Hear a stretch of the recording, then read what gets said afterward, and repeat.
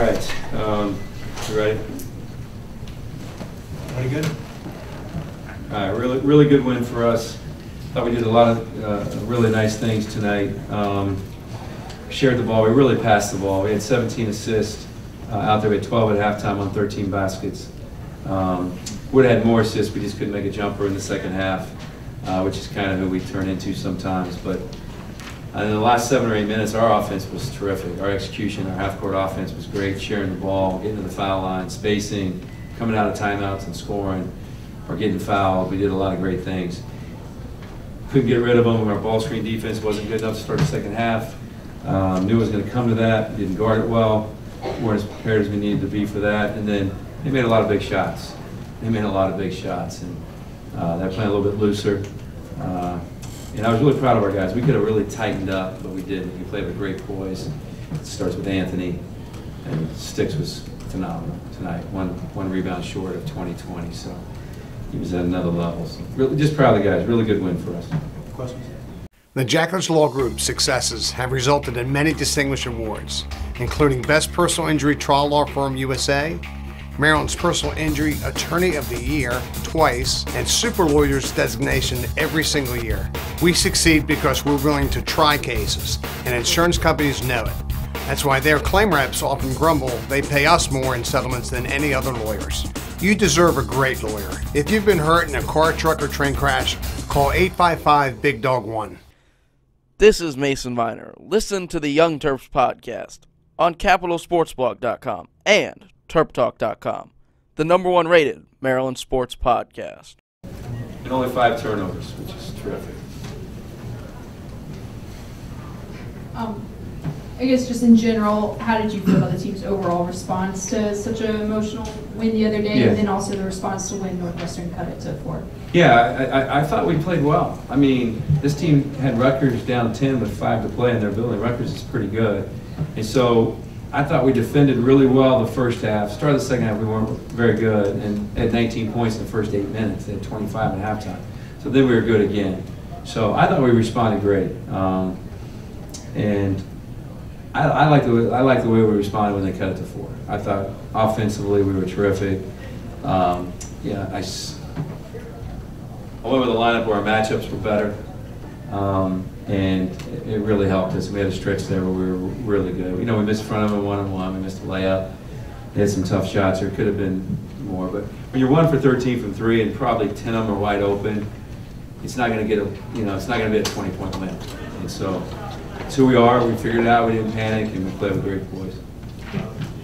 Daryl Sell had 7 assists tonight, and he had 6 assists against Michigan State. How much has he evolved as a passer this season? Yeah, it's crazy. And it used to be 3 or 4 turnovers and 1 assist, and he just turned into this player. He's just totally bought in to what he has to do. And they don't guard him, and he still figures out how to get in the paint, make plays for himself, and make plays for everybody else. So he's a really confident kid right now.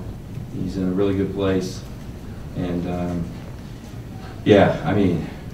it's really cool, because you coach guys to watch him get better and to see what he's done. Last year at this time I was like, dang, I don't know if this is going to work. He kept turning the ball over, live ball turnovers, and then see where he is a year from now. What he's doing is really good. Mark, you mentioned the 17 assists and 12 in the first half. What impressed you most about the team's unselfishness offensively? Well, we really did it in practice yesterday. We were great. We shared the ball yesterday in practice. Like, whoa, this is really fun to watch. And they started that way again. And it's contagious when guys share the ball. Our point guards had 0 turnovers tonight, Anthony and Eric, and that's terrific. And so we're just doing a lot of good things, and we keep getting a little bit better. But I just, when the game was on the line, I just thought our execution there at the end was really, really good. And so it's good to see. So just keep plugging, just keep trying to get better. There's some things that we can learn. Ball screen defense and boxing out in the second half we did do a great job with that we can learn from film, and hopefully carries over and we do a better job on Sunday. Do you think that last Tuesday's scare against Nebraska helped you guys in the second half? Maybe not falter like you did last week? I think we were locked in. I think we played well. We played much better than we played last week. And we played with more poise, and our communication was better between coaches and players and all that kind of stuff. So it was just, yeah, we were much better tonight. Got to give Northwestern a lot of credit to hang around and play the way they played really well. Coach, obviously Anthony's a big part of this team, and I'm sure you get a lot of questions about him, but looking at this season, what has stood out about him the most in your mind? I mean, he's had big shots, and now he's 8th on the all-time scoring list. What has stood out about him? And I just think it comes down to leadership. That's really the difference. I think Anthony late in the year really learned how to play last year, learned how to play the game the right way. And he was still a really good player before that, but there comes a point where you have to do what the team needs every possession, right? Whether it's scoring, whether it's passing, whether it's defending. And he's got to that point. So Anthony's all about winning. Anthony's leadership on and off the floor is great.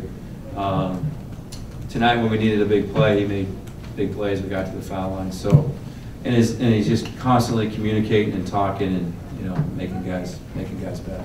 Andy Becker. When you look at a guy like Pat Spencer, just the way he's gone from D1 lacrosse to Big Ten basketball, what stands out to you most about that transition and how he's handled it? One, how confident he is as a person, and I know I talk to Tillman all the time. I think lacrosse and basketball are very similar. And you'll see he's got the ball. He's a great passer with the ball above his head, like he's got the stick working, and what an athlete. Golly. I mean, I was blown away at third place. I wasn't prepared for what kind of athlete he was going to be. I mean, because we have some really good athletes, and he really stuck out there. So I see why he dominated the way he did. He's a good player. He missed some shots for us tonight, but he's a hard guard and he's a tough kid. Coach, Jalen is a rebound away from a 2020 game, 9 straight double-double. Is this the Jalen you were expecting coming into this year, or is anything surprising you at this point? He's actually doing even better than I imagined this year, and even 2 months ago. In December, I wasn't sure we could get to this so fast, and he's just so confident. And I was really hoping to get 20-20. They made the shot there at the end, and no, he just keeps growing defensively. He just does so much for us on the defensive end.